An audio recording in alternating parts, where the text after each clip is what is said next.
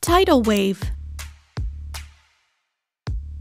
Also known as Skin the Cat, Tidal Wave is a trick that combines sleeper and inside loop. If you can already do both of those tricks, this one should be easy to learn quickly.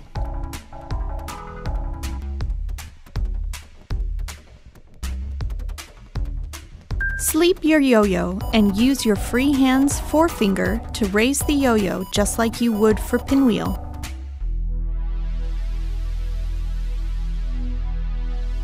Flip the yo-yo up and over your finger. Transition that movement directly into an inside loop, and then catch the yo-yo.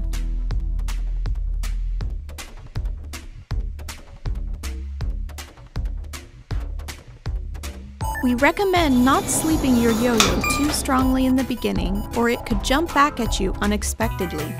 It's safer if you throw a straight, gentle sleeper, and the timing for going into the loop will also become easier to judge.